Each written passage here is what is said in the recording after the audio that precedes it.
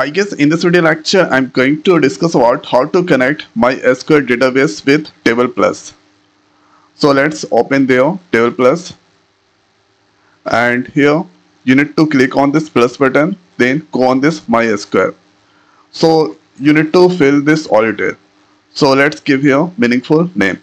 So giving here MySQL underscore con. So this is the name.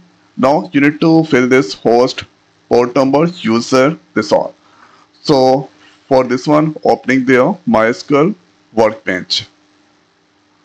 So MySQL workbench, with the MySQL workbench we can easily get the info about here host, that is localhost port 3306, root is the user.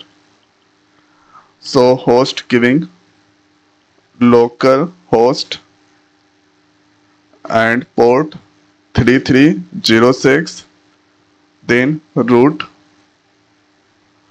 and let's give here the password. And about the database, so let's click there. You need to give the password and OK. And if I go on this here schema, inside this database, that's present there, database and the tables. So let's give here database Sakila. After giving this all detail, let's click on this paste connection. So connection is OK. Now you need to click on this connect. So this here connected, and now you can see this place or tables, that's all tables that's displaying there. And here you can get the function, this all function are available. So if I right click there, open in new tab, then you can get here table or data. And if I go, then you can open a structure, so column name, data type, this all. Actor ID is the primary key, and here name of table, actor.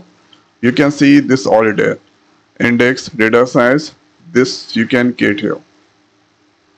Okay, after that, if I right click there, then you can get here import option, export option. You can create new tables, view function, materialize view, insert there. You can do here copy script, creation drop, and select top 100 options are available. You can create here clone tables and truncate option you can do here. This TablePlus, we can do various operations inside there. So this is how we can connect MySQL database with TablePlus. So I hope guys this video is helpful for you. So now in this video it's over. So thanks for watching. See you next video. Thank you.